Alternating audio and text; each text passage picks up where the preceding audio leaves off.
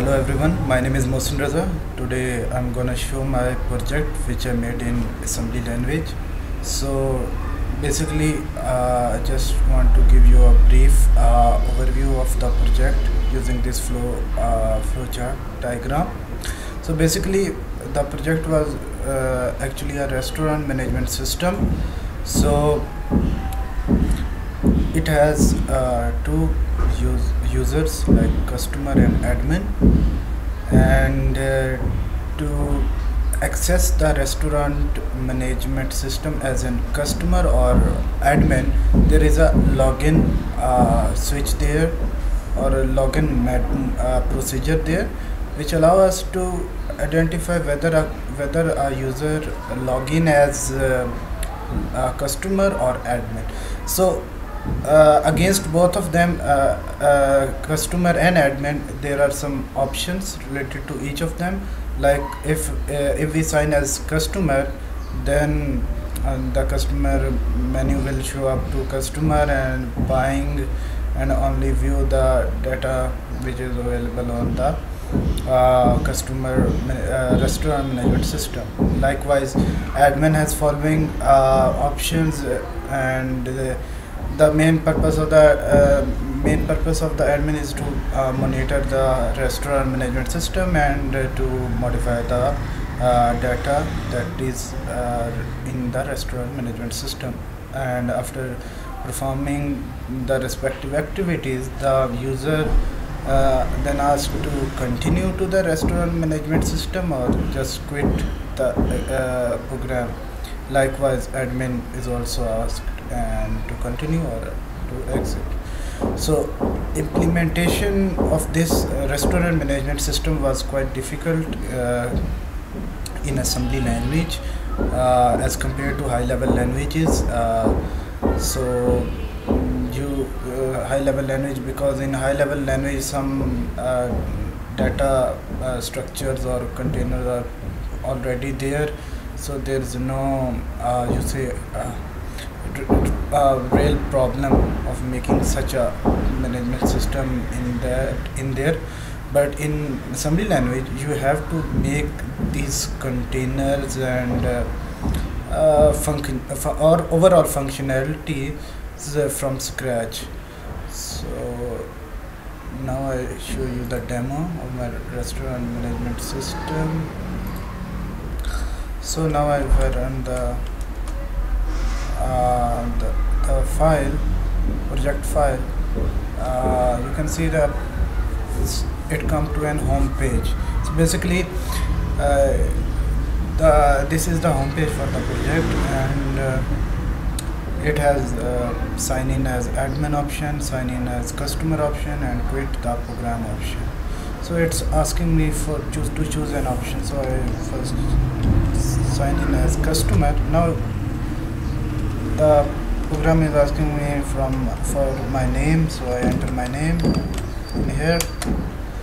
Now when I sign in as customer, and after asking my name, then after entering, it greets me like this: welcome Mohsin, and then the menus show up, in which menu of items there, and their respective quantities and cost are there. So enter the phone number, so it's asking to enter a phone number. So basically it is on index 1, 2 and 3 likewise. So if I enter 1, so now it is asking me about the quantity. So I selected the Coke by pressing 1. Now I enter the quantity for that, so I will enter 2. You see that after I selected the quantity, then another prompt comes in and says that item selected was Coke, quantity was 2, and item cost with quantity was 8, and the total price was $8. So if I another prompt comes and says that press 1 to buy more, or press any other key to log out to the main menu. So I press 1 to again buy something. Do you see that the quantity of the Coke drops from 3 to 2 because I bought 2. Now if I bought cake instead now and enter the quantity about 6, you see that the item selected was cake, quantity was 6, and for this particular item the cost along with the quantity is 48, where total price is 56. It's because total price is maintained of previous and the new one which I bought. So if I go again to the menu, you see that cake quantity becomes 0. So if I press 2 again here, why? So basically it threw up an error which says that the cake was sold out. Please tell admin to enter more stock of this product. So here you can see the importance of admin in this restaurant management system. So I will simply press 0 to log out, but while logging off, it's basically shows an prompt in which it thanks the customer and shows the buying summary of what the person has bought. So I bought 2 Cokes of $8 and bought cake of 6 quantity. Total cost was 48. Now the total price for these 2 becomes 56. If now I goes to the main menu, or you say that my main home page. So now what I gonna do is I log in as admin. Now I comes into admin control. So in admin control, what I can see that the stock status, enter a new item in the menu, and edit the quantity of the item. So first we start from view the stock status. So press 1. So view stock status basically tells me about the different items there in the menu with quantities and each of them with their respective cost. So I press 1 to again go to the admin panel, and 0 to log out. So I press 1 to come back to the admin panel. Now what I'm gonna do now is that before entering a new item, I just added the quantity of the Coke because it quantity of the cake because it becomes 0. So I press 3. So cake was become 0 because it was sold out. So I select 2 here. Cost, it now asking me to enter a cost for this item. So I press 8. I do not want to change the cost, so that's why, and enter a quantity. So I want to increase the quantity, let it be 15. So you can see that the cake quantity has been upgraded and it is now 15. Likewise, we can also change the quantity of Coke and rice also. Now going back to our main menu of the admin control, I press 1. So I want to add a new item, so I press 2. So basically this insert item is basically I define some special syntax which I define in the assembly language to add a particular item to the menu list. So like I do 4 point,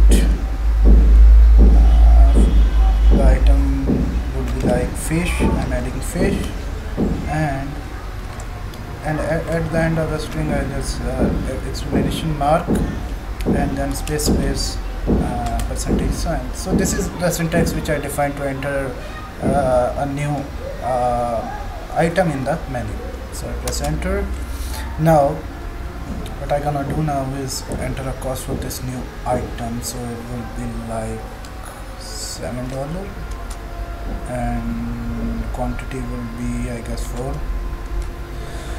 So you can see that when I enter a new item, so it come into the stock view. So if I press 1 again, and by pressing 4 I can log out from this this control panel. So if I press 4 here, I'm log out from the control panel of the admin. Now if I go back to the customer, so and we sign in as a customer, so the name was same, enter my name and